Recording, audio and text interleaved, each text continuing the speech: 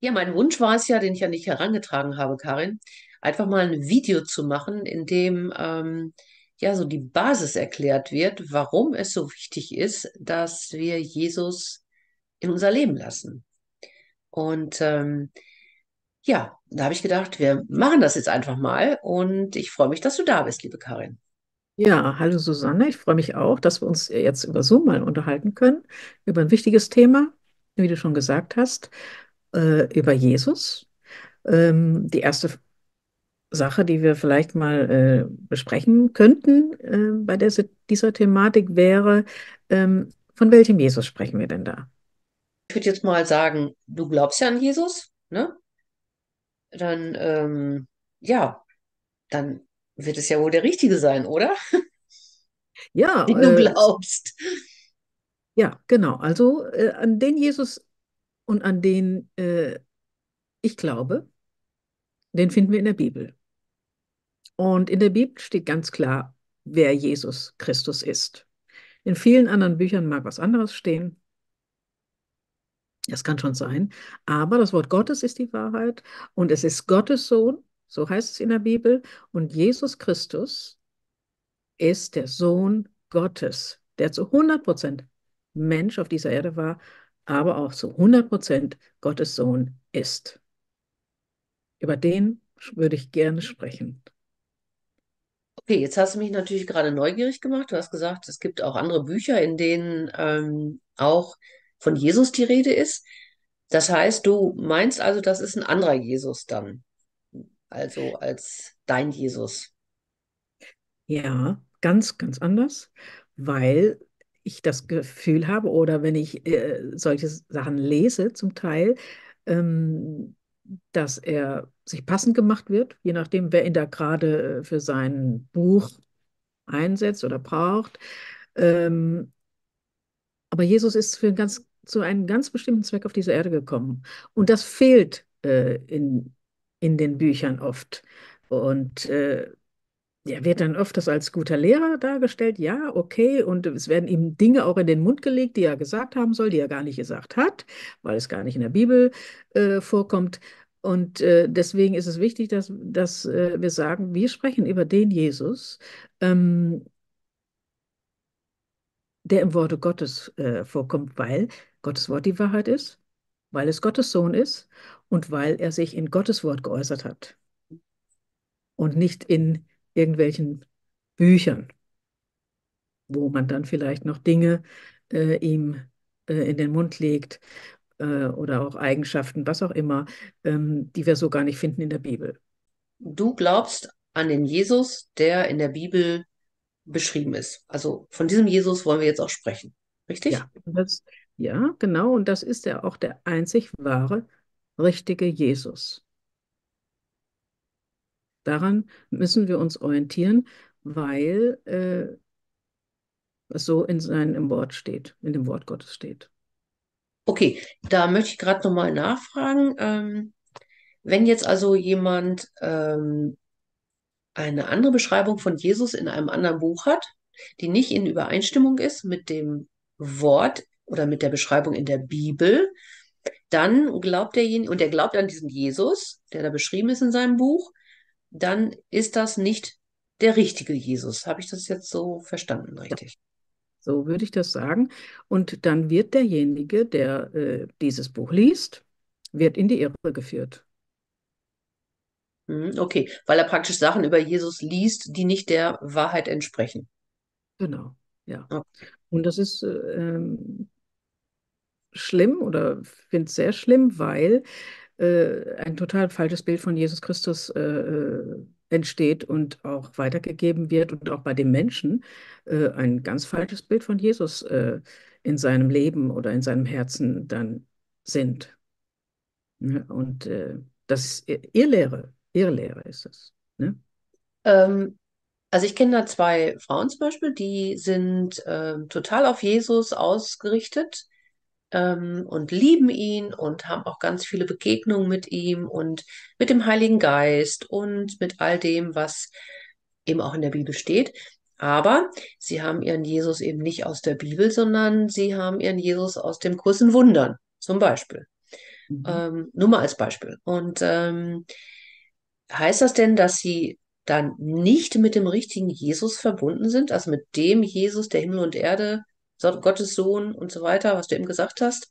Ist das dann ein falscher Jesus? Ja, man macht sich Jesus dann ja oft so passend, wie man ihn gerne möchte, wie man ihn braucht und was angenehm für einen ist. Die wichtigste Frage, weiß ich nicht, ob man die überhaupt gestellt hat oder das Wichtigste, warum Jesus überhaupt gekommen ist, ob das eine Rolle spielt dann, ist nämlich ähm, meine Schuldfrage, die Schuld in meinem Leben. Mhm. Und Jesus ist gekommen, um das auf sich zu nehmen für mich. Und am Kreuz, Golgatha, den Sieg darüber zu erringen, oder das hat er getan, für mich. Also ist die Frage, habe ich den Jesus zum Wohlfühlen? Habe ich den Jesus, weil er mir hilft im Leben? Habe ich den Jesus, weil ich ihn ansprechen kann? Aber die wichtigste Frage, die Kernfrage, ist die auch gestellt worden? Habe ich mich damit beschäftigt? Haben die Menschen sich damit beschäftigt? Haben sie die Erfahrung gemacht, dass sie schuldig sind vor Gott und dass sie Vergebung brauchen? Ähm, denn das ist die Kernaussage dessen, was im Wort Gottes steht und der Kern dessen, warum Jesus auf diese Erde gekommen ist.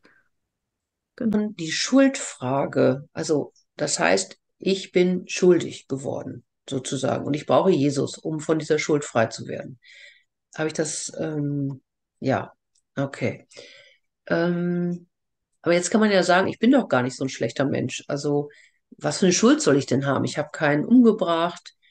Ich habe, naja, schon mal ein paar Lügen oder so, aber ähm, ich habe ja noch nichts Schlimmes in meinem Leben, also in Anführungsstrichen Schlimmes in meinem Leben gemacht. Ähm, wieso muss dann jemand für mich sterben? Also das ist so unverhältnismäßig. Mhm. Ja, da müssten wir zurückgehen an die Anfangsgeschichte der Welterschaffung durch Gott, Adam und Eva. Das, was Adam und Eva getan haben, nämlich der sogenannte äh, Aufstand gegen Gott.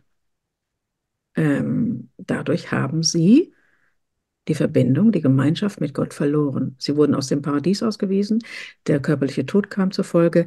Ähm, Ganz vieles ist kaputt gegangen dadurch. Beziehungen der Menschen untereinander ist kaputt gegangen. Beziehungen der Menschen in Bezug zu den Tieren, in Bezug zur Umwelt. Da ist ganz, ganz viel zerstört worden. Und vor allen Dingen die Beziehung zu Gott, die Verbindung zu Gott war beendet. Weil Sünde, also Schuld, in ihr Leben gekommen ist.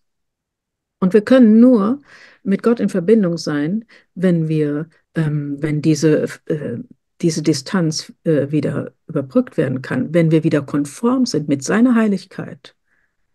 Und das ist im Paradies verloren gegangen. Und seit dieser Zeit, wenn wir zur Welt kommen als Mensch, sind wir nicht automatisch in Verbindung mit Gott, sondern eben dieser Zustand ist immer noch da. Das heißt, wir sind getrennt von Gott, wenn wir zur Welt kommen, wenn ein Baby geboren wird. Und dann kommen die Dinge noch dazu, die wir im Laufe unseres Lebens tun. Und wenn wir einmal lügen, wenn wir einmal jemandem etwas Schlechtes wünschen, eine Verfehlung, ob man einen Punkt in Flensburg hat, sage ich jetzt mal, oder 10 Punkte, spielt keine Rolle. Ein Punkt reicht und du bist schuldig geworden. Also die zwei Komponenten sind es. Also einmal diese Schuld, die wir haben, seit wir nicht mehr im Paradies in Gemeinschaft mit Gott sind und das, was wir im Laufe unseres Lebens noch dazu bekommen oder uns noch da draufpacken, gepackt wird. Ja. Ja, aber Gott liebt mich ja, ne? Also, der hat ja die Menschen erschaffen, er liebt mich. Und wieso sollte ich denn keine Verbindung mit ihm haben? Ähm, ich verstehe das nicht. Also, das musst du mir mal näher erklären. Warum habe ich keine Verbindung zu Gott? Gottes Heiligkeit ist so, dass er nichts Unheiliges oder Sündhaftes in seiner Gegenwart dulden kann. Hm. Und diese Heiligkeit und Das ist, als wenn ein Stecker da ist und mit der Steckdose und das passt nicht mehr zusammen und es lässt sich nicht mehr ineinander fügen. Ähm, Da ist keine Kompatibilität mehr da. Und das ist ein Punkt, das ist ein Dilemma für die Menschen, denn Gott wollte das nicht so. Er hat uns Menschen die Freiheit oder im Paradies die Freiheit, Adam und Eva überlassen, sich zu entscheiden, äh, ja, mit ihm weiter in Gemeinschaft zu leben oder auf das zu hören, was ihnen in Form der Schlange durch Satan gesagt wurde, sollte Gott gesagt haben. Und ja, und du wirst nicht sterben und ihr werdet die Erkenntnis des Guten und Bösen haben. Und es war eine Lüge und sie sind darauf eingegangen und haben im Grunde alles verloren. Sie haben den Garten Eden verloren und die Gemeinschaft mit Gott verloren, die Verbindung mit Gott verloren. Also, Ja, wenn ich nicht heilig bin, dann bin ich nicht in der Lage, mich ihm zu nähern. So. Ist ja. das okay? Ähm, aber jetzt kommt ja die Frage aller Fragen.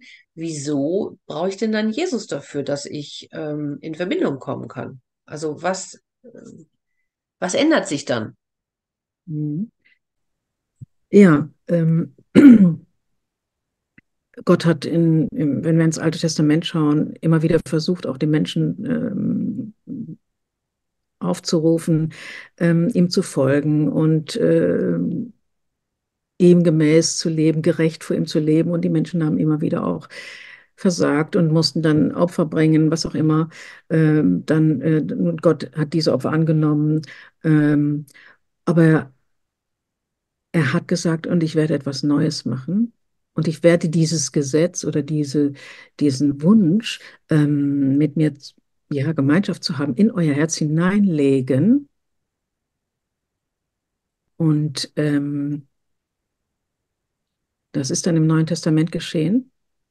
Er hat Jesus Christus auf diese Welt gesandt, seinen einzigen Sohn, und nur er ist und war in der Lage, weil er heilig ist und unsere Verfehlungen auf sich zu nehmen und zu sagen, ich vergebe dir und ich nehme deine Schuld auf mich, damit du wieder rein und heilig vor Gott treten kannst und in die Gemeinschaft mit ihm kommen kannst. Das kann kein Mensch, niemand sonst konnte oder kann dies tun, außer Gott selber, der ja in Person Jesu Christi praktisch auf diese Erde gekommen ist. Ja, trotzdem kann ich ja sagen, ich bin doch eigentlich gar nicht so schlimm, so schlecht. Also, ich habe ja nicht so schlimme Sachen gemacht in meinem Leben. Ich habe immer schön, keine Ahnung, der alten Frau die Tüte getragen. Ich habe die Leute beim Parken den Vorrang gegeben. Ich habe, keine Ahnung, bin immer nett und freundlich und bemühe mich und so weiter und so weiter. Und wird das denn überhaupt nicht angerechnet? Also ich meine, zählt das nicht? Worum es geht, ist, dass wir wieder in Verbindung mit Gott kommen können. Und dazu brauchen wir die Vergebung unserer Schuld. Ob wir jetzt viele gute Dinge getan haben, wenn wir sie ohne Gott getan haben, ist lobenswert, ist natürlich schön. Aber es bringt uns nicht in diesen Zustand, dass wir wieder Gemeinschaft mit dem Schöpfer und mit dem Vater im Himmel haben können. Also bedeutet das, ich kann nur Verbindung haben mit Gott, wenn ich heilig bin. Richtig? Ja, ja, Aber ich werde ja nicht heilig aus mir heraus. Das schaffe ich ja im Leben nicht. genau. Genau, und weil Gott weiß, dass wir das von uns heraus nicht schaffen, hat Jesus das für uns vollbracht. Und wenn wir äh, erkennen, Jesus ist so wichtig, damit ich wieder in Verbindung mit Gott kommen kann, gibt es keinen anderen Weg. Wenn ich das erkenne und sage, ich brauche Jesus, damit ich wieder in Verbindung mit Gott kommen kann, dann Da gibt es keinen anderen Weg, weil die Bibel sagt, es gibt auch nur diesen Weg. Jesus selbst sagt im Wort Gottes, ich bin der Weg, die Wahrheit und das Leben. Niemand kommt zum Vater, denn durch mich. Es gibt keinen anderen Weg.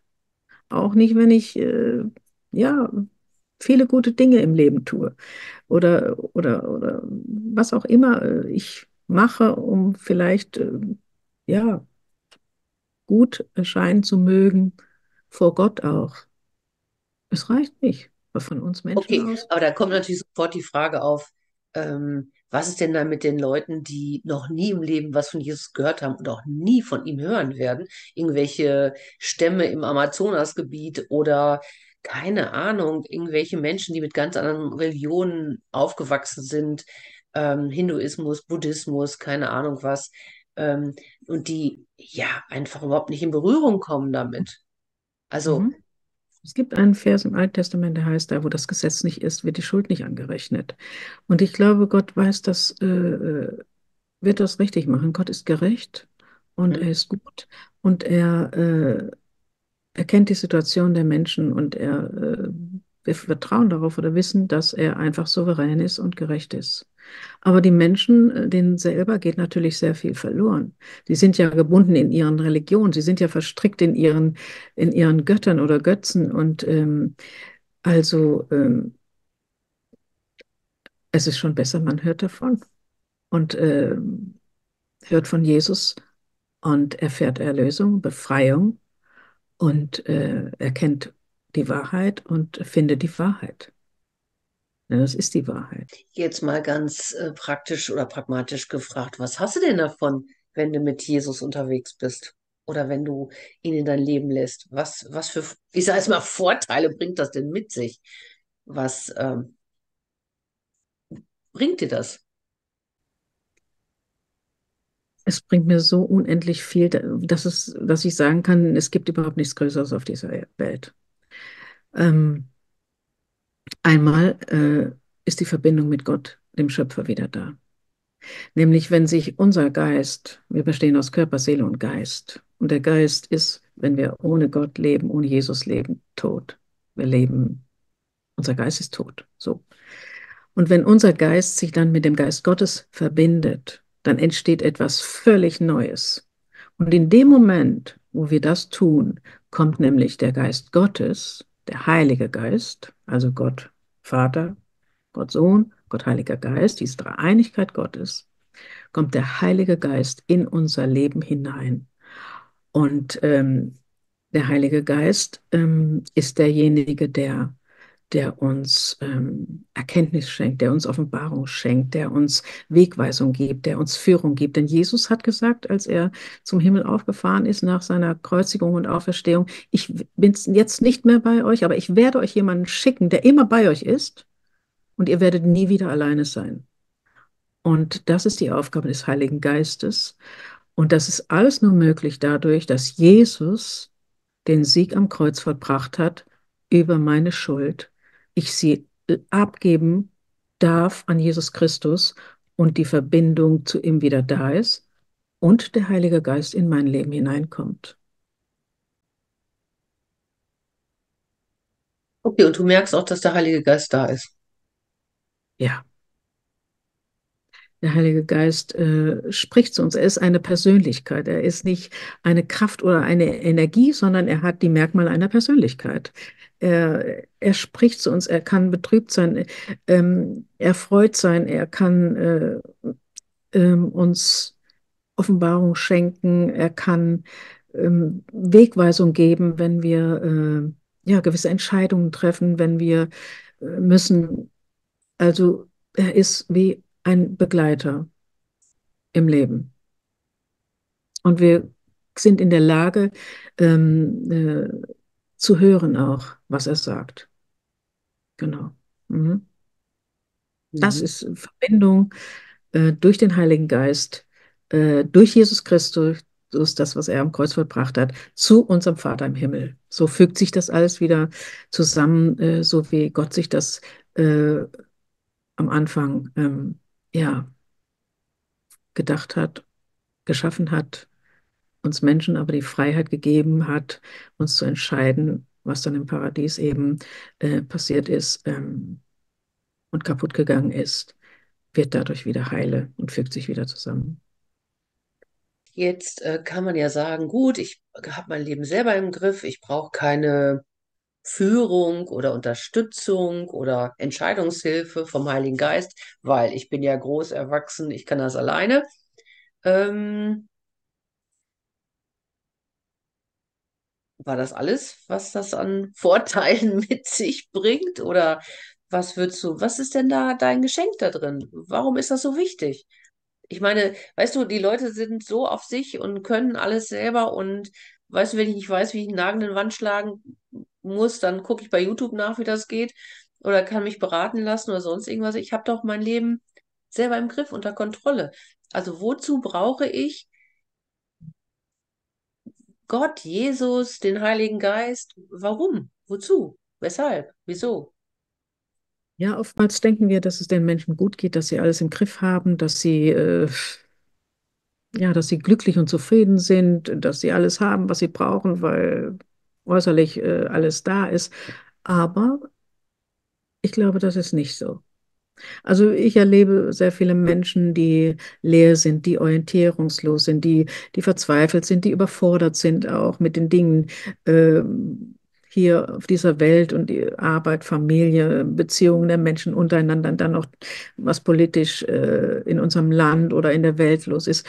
Ähm, Ich erlebe die Menschen nicht so, dass sie sagen, mir geht's gut, ich habe alles im Griff und ich brauche nichts und niemanden, sondern eher das Gegenteil, dass sie auf der Suche sind. Und Gott hat, glaube ich, diese Sehnsucht auch in unser Herz hineingelegt. Also da gibt es eine Stelle, die wir versuchen zu stopfen, vielleicht eben mit diesen ganzen materiellen Dingen, mit vielen, mit Hobbys, mit was auch immer, äh, so zu füllen, dass wir so den Sinn erfassen oder sagen können, mir geht es gut und ich bin zufrieden. Aber die Stelle in unserem Herzen, wo auch immer, die kann nur Gott füllen. Und sie wird auch erst gefüllt, wenn wir ruhen in ihm. Und wie gesagt, da kommt Jesus wieder ins Spiel. Ähm, Wenn wir ihn haben, dann merken wir, spüren wir, dass wir angekommen sind und er schenkt uns einen tiefen inneren Frieden, den nur er geben kann. Losgelöst von den äußeren Umständen in unserem Leben jetzt hier. Aber das ist so ein Aspekt, wie du eben schon sagtest, was habe ich denn jetzt noch davon? Sondern die Frage stellt sich ja auch, ja, was ist denn, wenn hier alles mal vorbei ist? Also ich sterbe. Was ist denn dann? Das ist ja auch eine Frage, die die Menschen umtreibt. Ja, ist denn alles aus? Bin ich dann weg? Oder wo gehe ich denn dann hin? Und auch diese Frage beantwortet die Bibel. Und auch diese Frage ähm, hat Jesus gelöst für mich, wenn ich ihn annehme.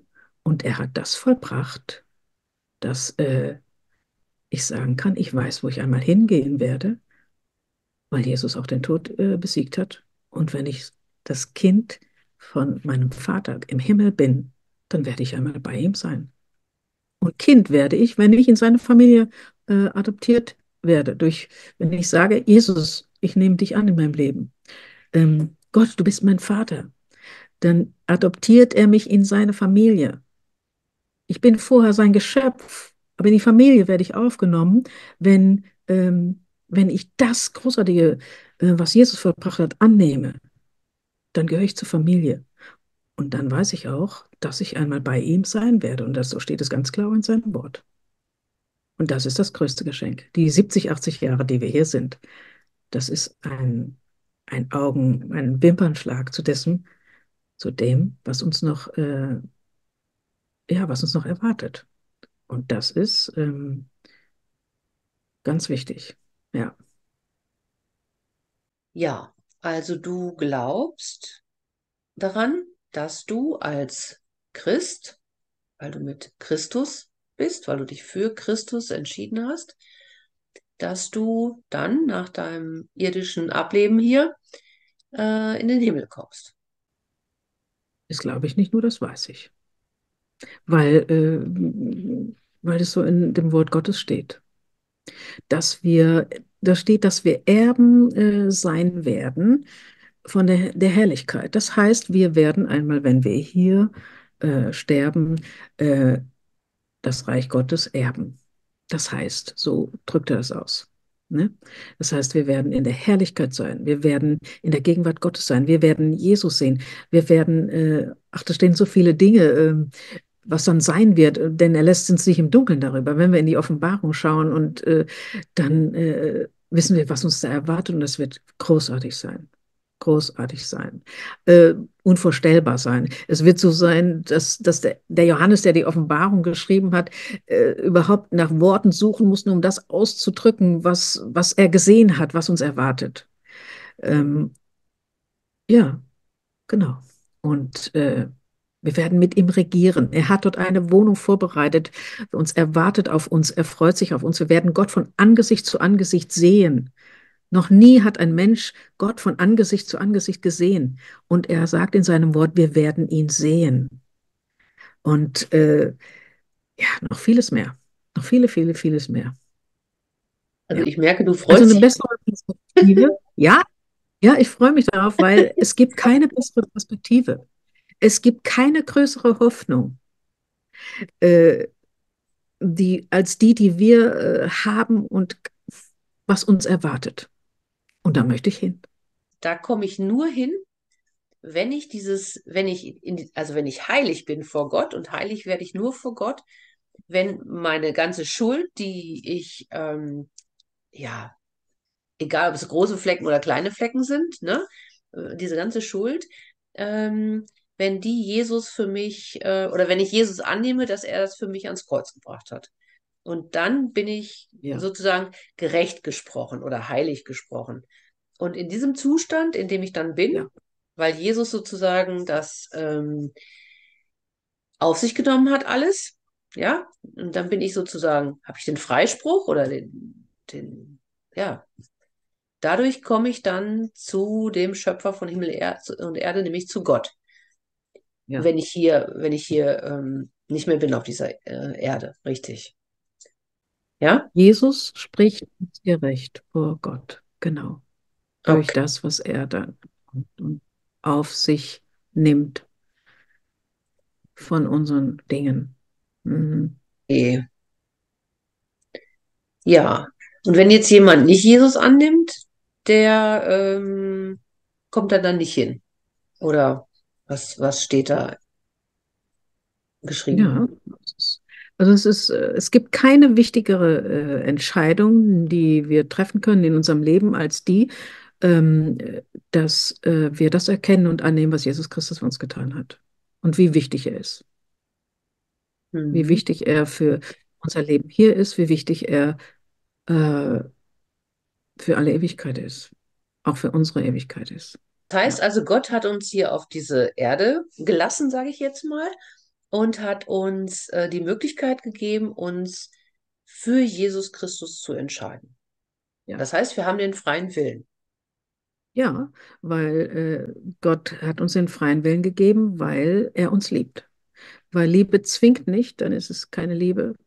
Er möchte keine Marionetten haben, er möchte nicht das mit Druck machen, sondern er kommt mit Liebe und in Liebe. Und er liebt uns so sehr, dass er uns sogar die freie Entscheidung lässt, uns für ihn oder gegen ihn zu entscheiden, obwohl ihm das sehr wehtut, wenn wir uns dafür entscheiden, mit ihm nichts zu tun haben zu wollen oder uns dafür entscheiden, dass Jesus für uns keine Bedeutung hat.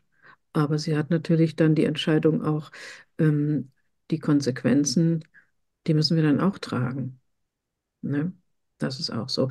Und in Gottes Wort heißt es, dass Gott mindestens zwei bis dreimal den Menschen im Leben begegnet und ja, ich glaube, sie ruft. Ja. Und ich glaube, dass jeder Mensch so Phasen hat, vielleicht wirklich so mindestens zwei, dreimal im Leben, wo er sich vielleicht mit der Thematik beschäftigt, wo er sich Gedanken macht, ja, wer ist denn Gott und hat es für mich was zu sagen, möchte ich das oder nicht? Gott geht den Menschen nach, jedem Einzelnen, weil er uns liebt, weil er dich liebt, weil er mich liebt, weil wir schließlich seine Geschöpfe sind. Ja, er hat uns erschaffen nach seinem Bild, nach seinem Ebenbild. Niemand ist ja ihm fast gleichgestellt. Ähm, und von daher, er liebt uns sehr und er möchte, dass wir wieder in Verbindung mit ihm kommen. Und das hat er. Deshalb musste Jesus kommen und sterben und den Sieg darüber erringen und alles auf sich nehmen, damit wir frei, gerecht und heilig wieder vor Gott stehen können und Verbindung mit ihm. Wenn ich ohne Jesus bin, komme ich nicht an Gott ran, weil ich nicht heilig bin. Richtig? Ja, ja, ja, ja, ja, Oder weil ich nicht gerecht gesprochen bin. So. genau. Und dann kommt ja Richtig. meistens der Einwand, ja, dann kann ich ja leben, wie ich will und dann kann ich ja mich schuldig machen, wie ich will und so weiter. Aber ich glaube, als wahrer Christ willst du das dann gar nicht. Also, Nee, das möchte man gar nicht, weil die Beziehung mit Gott, mit Jesus ist eine Liebesbeziehung. Und wenn ich erkannt habe, was er für mich getan hat und wie sehr er mich liebt, dann kann ich nicht anders, als ihn zu lieben. Und wenn ich jemanden liebe, dann möchte ich ähm, das tun, was ihm gefällt. Und ich missbrauche ihn nicht, weil es mir selber auch wehtun würde und weil ich weiß, dass es dem anderen wehtut. Und von daher funktioniert das irgendwie nicht, dass ich sagen kann, ach, ich lebe, wie ich will, ich sündige, wie ich will, ach, und dann bete ich und Jesus vergibt mir. Ähm, Wenn ich wirklich das erkannt habe, dann möchte ich gar nicht mehr sündigen eigentlich, obwohl es passiert schon, aber es tut mir dann wirklich, wirklich leid, weil ich weiß, was es Jesus gekostet hat, nämlich sein Leben und die Trennung. In dem Moment war das Schlimmste für ihn, in dem Moment, wo er die Schuld, meine Schuld und die Schuld aller Menschen auf sich genommen hat, war er getrennt von Gott und das war das Schlimmste für ihn, schlimmer als die körperlichen Schmerzen, dass er sagen kann, aber Vater, warum hast du mich verlassen? Weil er auch durch die Schuld getrennt wurde von Gott, seinem Vater. Das zeigt es nochmal ganz deutlich. Äh, Schuld trennt von Gott und das hat Jesus auch erlebt und das waren die schlimmsten Momente ähm, in seinem Leben und bei der Kreuzigung. Schlimmer als die körperlichen Schmerzen. Ja. Und wenn ich das weiß, dann kann ich nicht so leichtfertig damit umgehen. Denn ich bin teuer, ganz teuer erkauft, ganz teuer erkauft. Karin, stell dir vor, du stehst an der Bushaltestelle, dein Bus kommt in 2 Minuten und da steht eine Person, die ja noch nichts von Jesus weiß und die auch nicht weiß, warum er so wichtig ist. Was würdest du dieser Person erzählen? Jesus liebt dich. Jesus liebt dich bedingungslos. Er liebt dich so, wie du bist. Er nimmt dich an, so wie du bist. Er hat durch das, was er getan hat, die Verbindung zu Gott wieder möglich gemacht. Er hat das auch für dich vollbracht. Auch du kannst wieder in Verbindung mit Gott kommen durch ihn.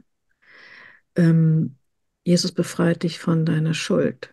Jesus befreit dich von Gebundenheiten.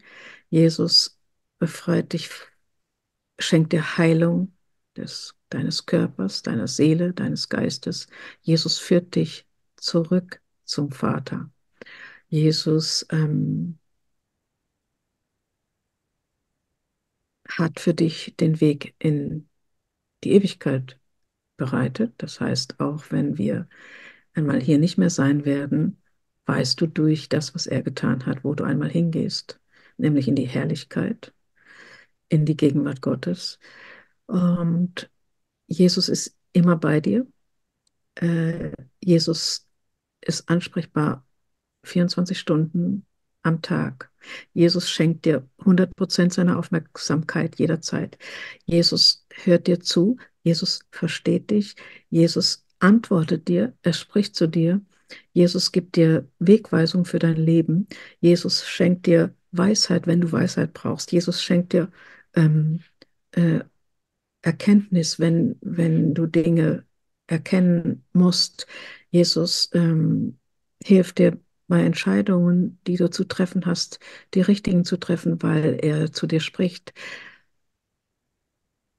Jesus ist an deiner Seite. Er hält dich an seiner Hand und er lässt dich nicht mehr los. Und Jesus ist ein Freund, ein Vater, ein Bruder, und er enttäuscht nicht. Jesus enttäuscht dich nicht. Menschen können enttäuschen. Jesus enttäuscht nie. Und Jesus ist treu. Ähm, Jesus ist äh, eine Burg, ein Fels, ein sicherer Ort. Jesus ist dein Zufluchtsort. Jesus ist dein Arzt. Ähm, Jesus ist das Auge im Sturm. Jesus ist unser Halt. Er ist unsere Zuversicht. Er ist unsere Hoffnung. Er ist unsere Perspektive. Und oh, vieles, vieles noch mehr. Ich glaube, die 2 Minuten sind um. Ja, und was tue ich, wenn ich den jetzt auch in meinem Leben haben will? Was muss ich dann machen? Sage ich dann, hallo Jesus, hier bin ich. Ja, wir denken immer, wir müssten äh, etwas leisten, um etwas zu bekommen. Aber in dem Fall ist es so, dass wir das gar nicht leisten können und müssen, sondern alles hat Jesus für uns vollbracht. Und an uns liegt es nur zu sagen, Jesus, ich habe erkannt, was du vollbracht hast. Und ich glaube das und ich möchte das auch in meinem Leben haben. Ich möchte dich in meinem Leben haben. Das heißt, du bist ein Gebet von Jesus entfernt. Und dieses Gebet könnte lauten, Jesus, ich komme jetzt zu dir.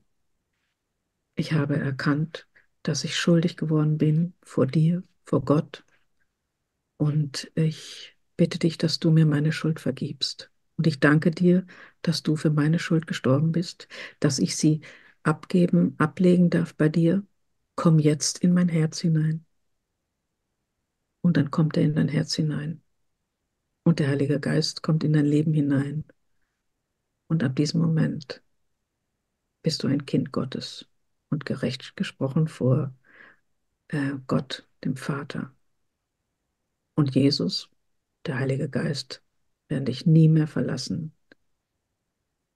Und eigentlich, ja, bist du, wie gesagt, ein Gebet von Jesus entfernt. Aber die Tür musst du öffnen. Von innen ist der Griff zum Öffnen. Jesus steht draußen vor der Tür. Da ist kein Griff dran, weil er öffnet die Tür nicht, ohne dass du es nicht möchtest. Genau. Ja, wunderbar. Dankeschön.